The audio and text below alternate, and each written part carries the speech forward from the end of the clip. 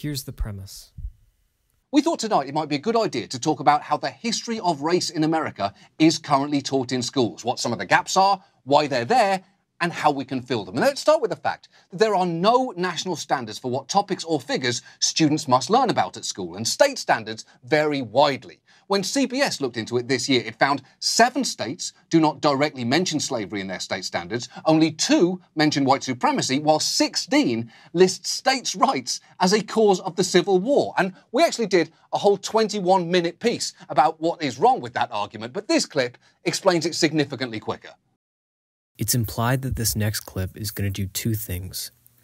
Explain what is wrong with the argument, states' rights were a cause of the Civil War, and based on the title of the video, history textbooks, answer the question, why do textbooks teach that states' rights were a cause of the Civil War?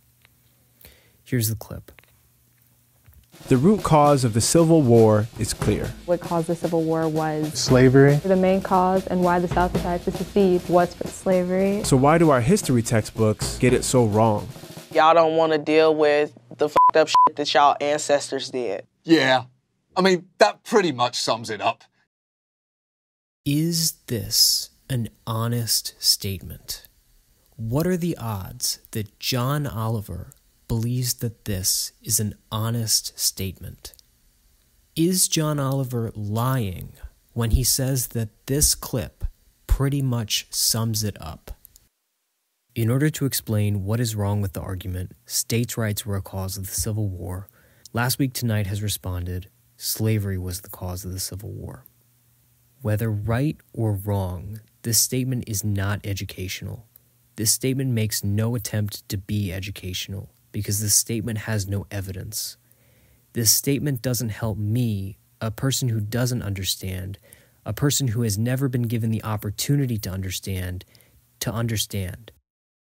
I'm holding an unfairly high bar here, but it's arguably dishonest for Last Week Tonight to use a clip that does nothing more than restate their own thesis to explain an argument that it certainly does not explain. I have to wonder who Last Week Tonight's target audience was in this instance, because it certainly wasn't the kid who needed the information most. For the record, South Carolina, Mississippi, and Texas each explicitly identify slavery and the Northern threat to abolish slavery as being at the core of their decisions to secede, as noted in each of the states' 1861 Declaration of Causes.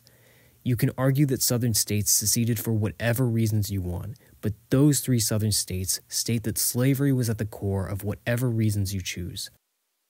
To answer the question, why do textbooks teach that states' rights were a cause of the Civil War, Last Week Tonight has responded, because y'all don't want to deal with the fucked up shit that your ancestors did.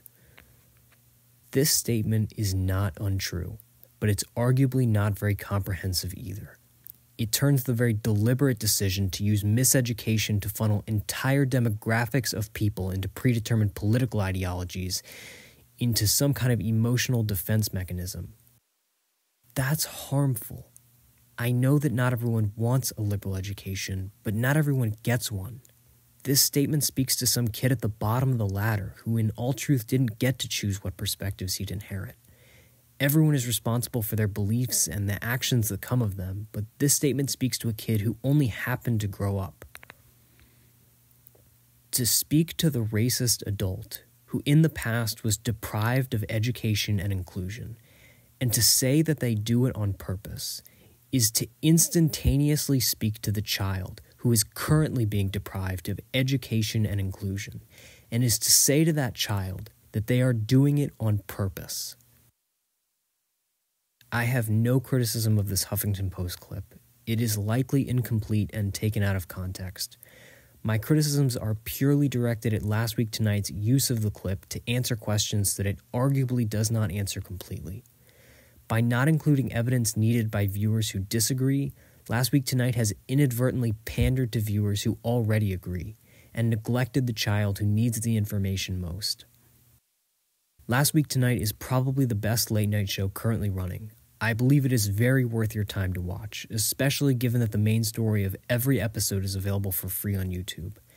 I have considerable respect for John Oliver, as a writer, as an entertainer, and even as an educator. I just don't always feel like he challenges his audience. The failure to recognize the bigot, the deviant, and the mass murderer as victims of neglect. The failure to believe in the validity of their actions, no matter how extreme, under the premise that those actions succeed misconceptions that have been permitted by neglect, and the failure to understand how far from yourself you would be in the context of neglect, is a failure to relate to the bigot, the deviant, and the mass murderer on the basis of being human. It is to say that there are those who are unlike you. It is to neglect.